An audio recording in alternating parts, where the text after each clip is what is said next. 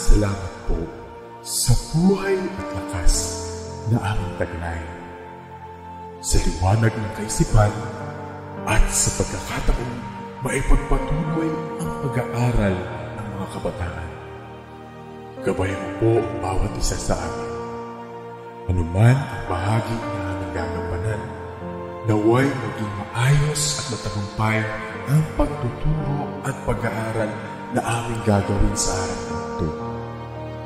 Patawarin mo po kami sa aming mga pagkulang at pagkakasala.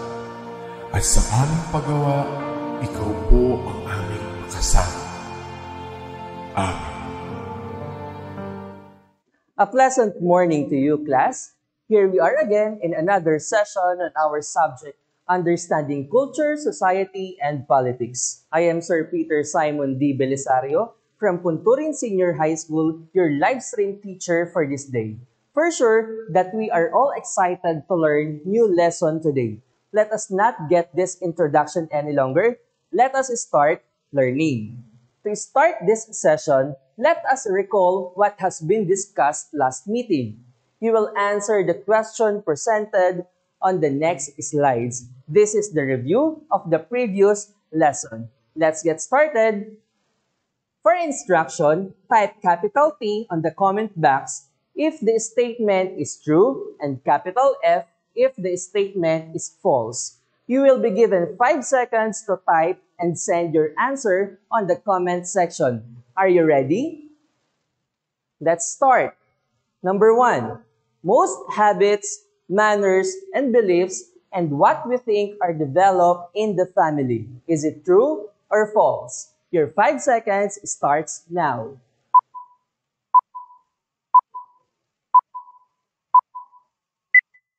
And the correct answer is true or capital T. Good job. Let's proceed to the next question. School is where we interact or socialize with administrators, teachers, and classmates. Is it true or false? Your 5 seconds starts now.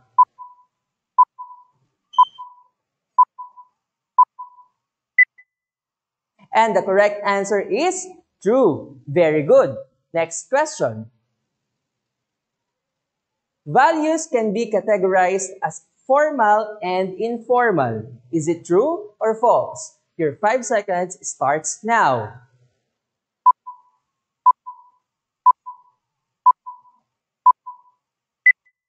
And the correct answer is false. Nice one, class. Let's proceed to the fourth question.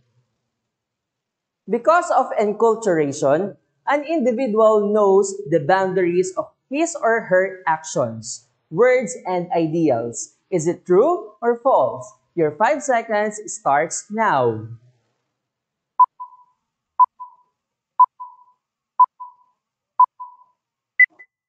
And the correct answer is true. Well done. Now, let's proceed to the last question. Self is not a product of social process. Is it true or false? Your 5 seconds starts now.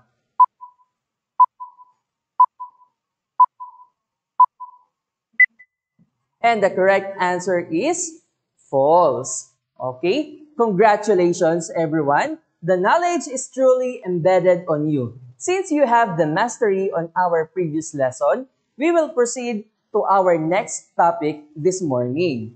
Our topic is to analyze the forms and functions of social organizations. Our learning competencies we need to achieve this morning are the following. First, traces kinship ties and social networks. And second, describe the organized nature of social life and rules governing behavior. To start this, I prepare a simple springboard activity related to our topic. For the instruction, identify the word by guessing the missing letters and analyzing the given clue. So 5 seconds will be allotted to answer each item. Let's start. First picture. So what does the first picture represent?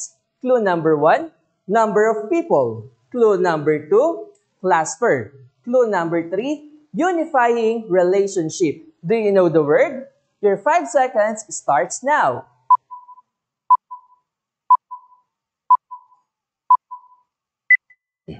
And the correct answer is group. Very good. Next picture. The picture represents what? Clue number 1, people with a particular purpose. Clue number 2, people who are work together. Clue number 3, pursuing defined objectives. Do you know the word? Your 5 seconds starts now.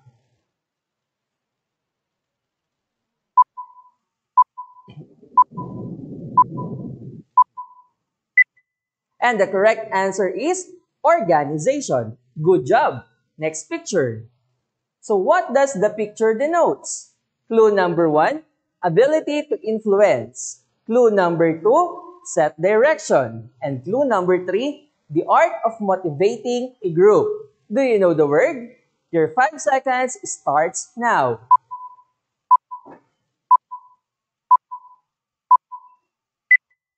And the correct answer is leadership. Good job, guys.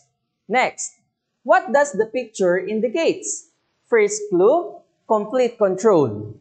Second clue, personal dominance. And third clue, dictates policies and procedures. Do you know the word? Your 5 seconds starts now.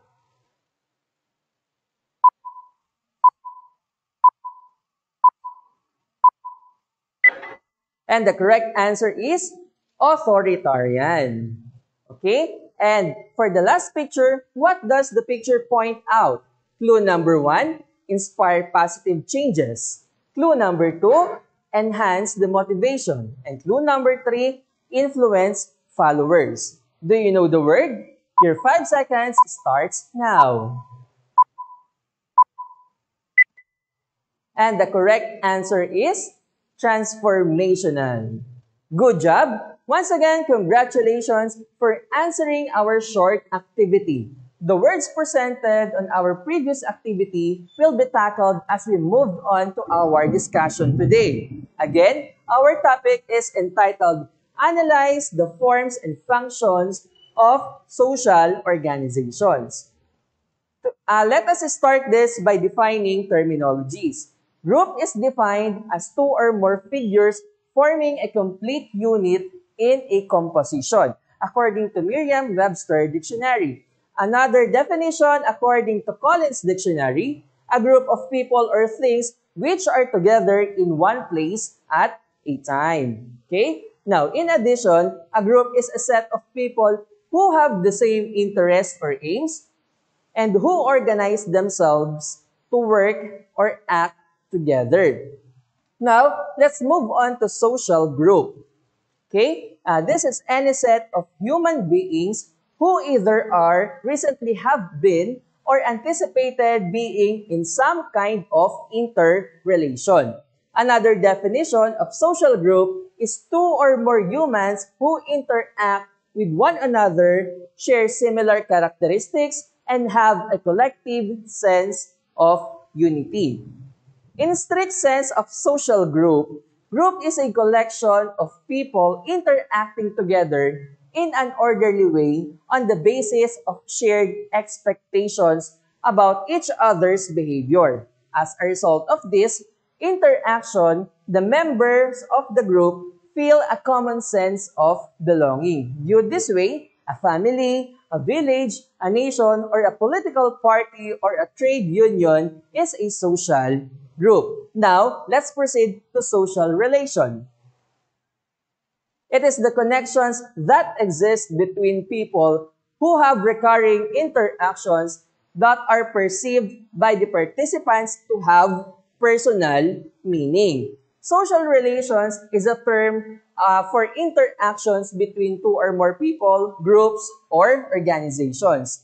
Individual social relationships are composed of an immense number of social, physical, and verbal interactions that create a climate for exchange of feelings and ideas. Next, let us now discuss social organization. It is a pattern of a relationship between and among individuals and social groups. The kinship structure of a culture or society, especially as constituted in the established network of rules of dissent and residence.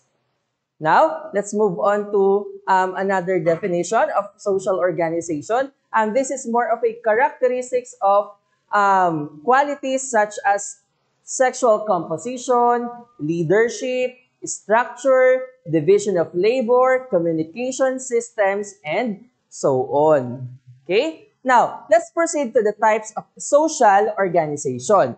Formal organization is a type of group that is deliberately constructed and whose members are organized to achieve a specific goal. Churches, schools, hospitals, and companies are just a few examples. Modern formal organizations allow us to accomplish tasks in the most efficient way possible. On the other hand, we have informal organization. Okay, so this is the social structure of the organization as opposed to the formal structure of an organization. It establishes how an organization functions from a practical standpoint. The informal organization can work in harmony with the formal organization structure, parallel with it, or against with it. Okay? Now, on this part of the lesson, let us discuss the types of social group based from different point of view on the basis of contact, on the basis of identification, on the basis of rules and regulation, on the basis of structure, and on the basis of relation to society. Now, let us discuss first on the basis of contact. Primary groups are small clusters of people whose members share intimate and personal relationships, often serving as a support and comfort to those involved. They play a significant role in an individual's development. Family, friends, and love relationships are prime examples of this type of group. Now, the goal of primary group is actually the relationship themselves rather than achieving some other purpose. Next is the secondary groups. These are large groups whose relationships are impersonal and goal-oriented, and their relationships are temporary. Okay? Now, the secondary relationships involve weak emotional ties and little personal knowledge of one another. In contrast to primary groups, the secondary groups don't have the goal of maintaining and developing the relationships themselves. Now, let's move on the basis of identification. In-groups are social groups to which an individual feels he or she belongs. In short, an in-group is the group that an individual believes to be an integral part of who or she is. Okay? On the other hand, the out-groups refer to an individual doesn't define within the group. Okay? It is a group someone doesn't belong to. Often we may feel disdain or competition in relationship to an out-group. Now, let's move on the basis of rules and regulation. So a formal group is composed when people come together to accomplish specific goals and objectives. An official group has particular structures and rules where responsibilities of the members of the group are defined. Activities carried by a formal group have specific guidelines which members of the group are supposed to adhere and follow to ensure good coordination. Some of the common formal groups that exist within the organization or community includes schools, churches, hospitals, governments, and civic organizations. Next is informal group. This is formed when two or more people come together to accomplish a specific task which mainly socially geared. The main idea behind the establishment of the informal group is the satisfaction of both personal and psychological needs. In addition, informal groups are not subjected to any rules and regulations in the organizations. There are no clear guidelines that govern the operation of an informal group. Now, let's all move on the basis of structure. First is involuntary groups are those which are based on blood relationship or kinship. An example of involuntary group is family. Voluntary groups are those the membership of which depends upon the sweet will of the individual. Their membership is not compulsory, rather voluntary. Social group is example of voluntary group. And the third type is called delegated groups, are those in which a man joins a representative or a number of people elected rather by or nominated by some authorities. An example of this is a worker who represents the union in bargaining with administrators. Now, let us discuss on the basis of relation to society. Okay, Jim and Shaft is the type of group whose relationship is characterized by close, intimate, and personalities, mutual trust, and cooperation. Example of Jim and Shaft is family. Okay, on the other hand, we have also Jessel's Shaft. Okay, a group which is characterized by competition, self-interest, efficiency, progress, and specialization of relationship. The corporation, universities, or social club is ideal example of Jessel's Shaft.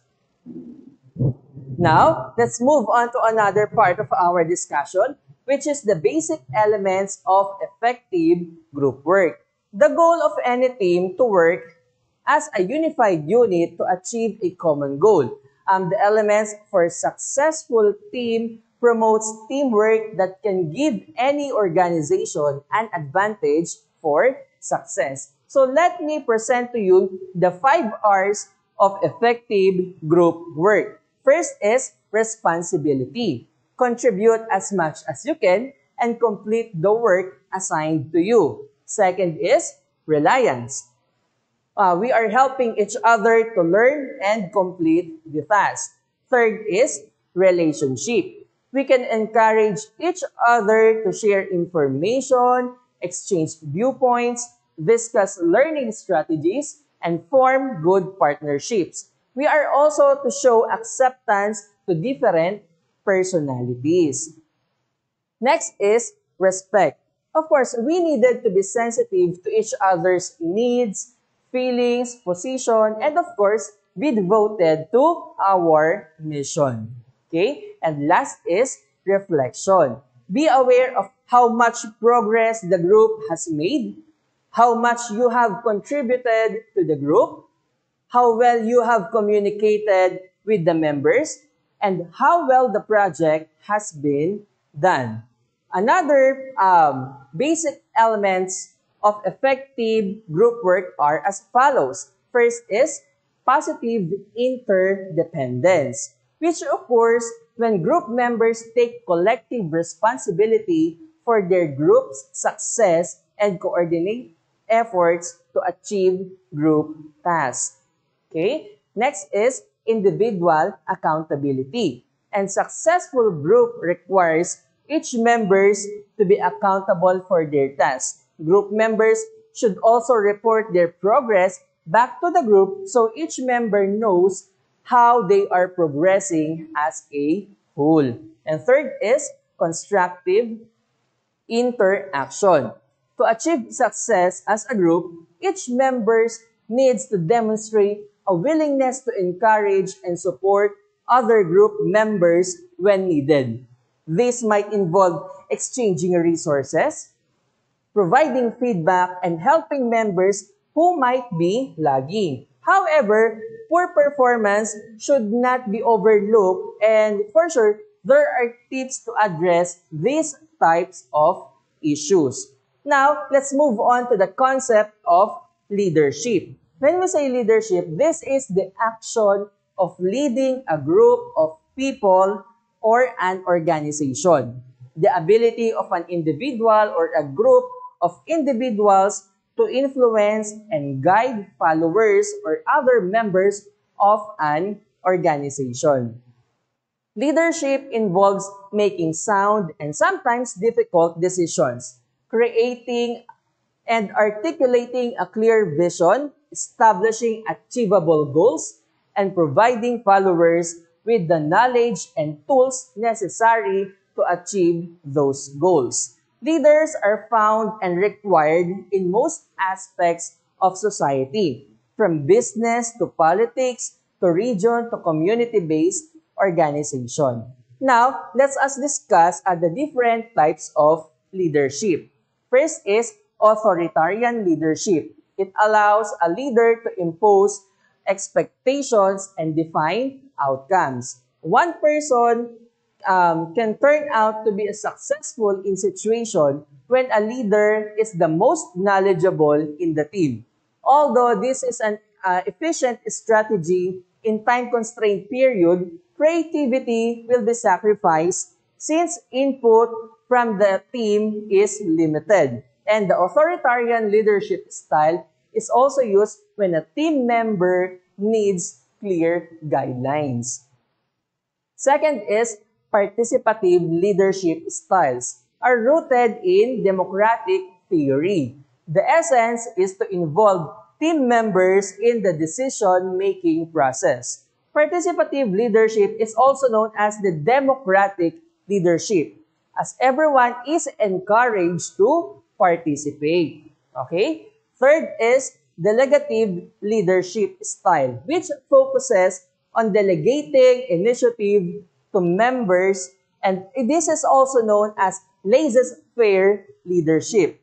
This can be successful strategy if the team members are competent, take responsibility, and prepare engaging in individual tasks. Okay? Next is transactional leadership. Okay? So this style uses transactions between a leader and his followers. Rewards, punishments, and other exchanges to get the job done. The leader sets a clear goal and a team member know how they will be rewarded for their compliance. Okay? Next is transformational leadership. This is the leader inspires his or her followers with the vision and encourages and empowers them to achieve it. In transformational leadership style, the leader inspires his or her followers with a vision and encourages them and empowers them to achieve it. The leader also serves as the role model for vision. Okay? Now, let's proceed to the qualities of a leader. Number one, they are self-aware and prioritize personal development. Effective leaders should focus on developing their emotional intelligence. Leaders that are work to refine this quality are more adaptive, resilient, and accepting of feedback from others. They are also effective listeners and open to change. Okay? Next, they focus on developing others.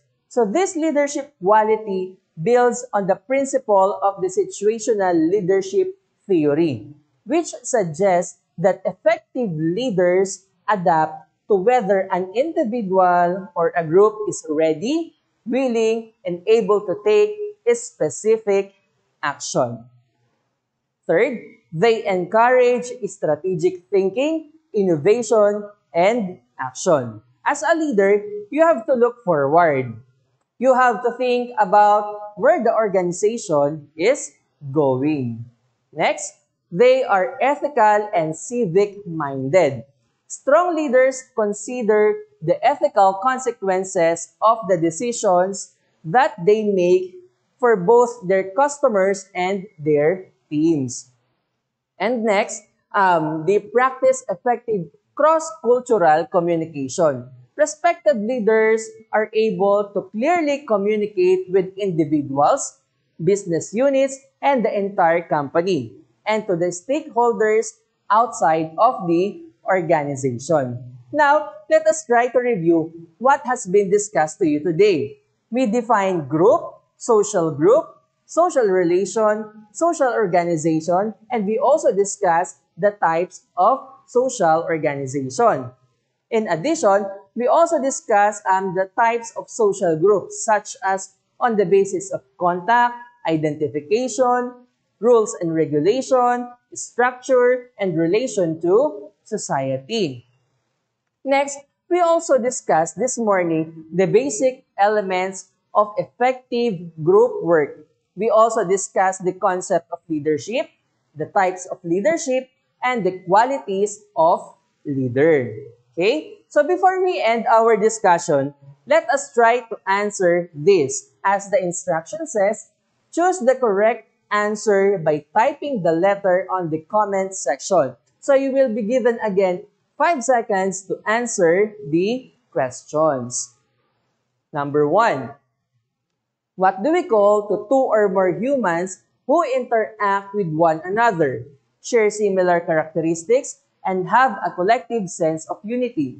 Is it A, group, letter B, social group, or letter C, social organization? Your 5 seconds starts now.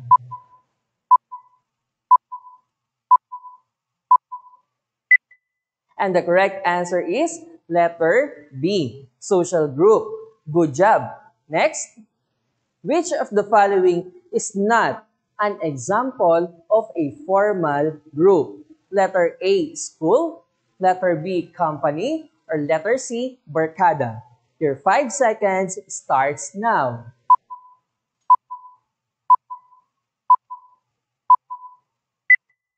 And the correct answer is letter C, barkada. Next, a bureaucratic corporation is the ideal example of what social group? Letter A, Gesellschaft, letter B, Gemeinschaft, or letter C, none of the above? Your 5 seconds starts now. And the correct answer is letter A, Gesellschaft. Next, which among the elements of effective group work were practiced if we ask ourselves how much we contribute for the group? Letter A, responsibility, letter B, relationship, or letter C, reflection? Your timer starts now.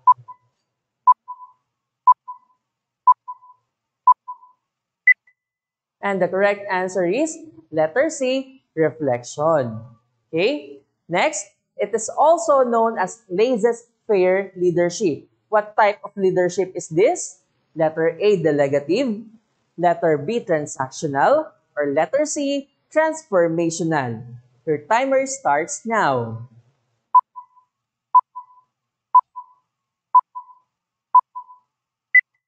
And the correct answer is letter A, delegative. Okay? Congratulations in answering the questions correctly. Should you have any questions or clarifications, your follow-up teacher is willing to help and guide you. Thank you very much for listening to our discussion. Again, I am Peter Simon D. Belisario from Punturin Senior High School, your live stream teacher for this day. Keep safe and God bless everyone. A pleasant morning to you, class.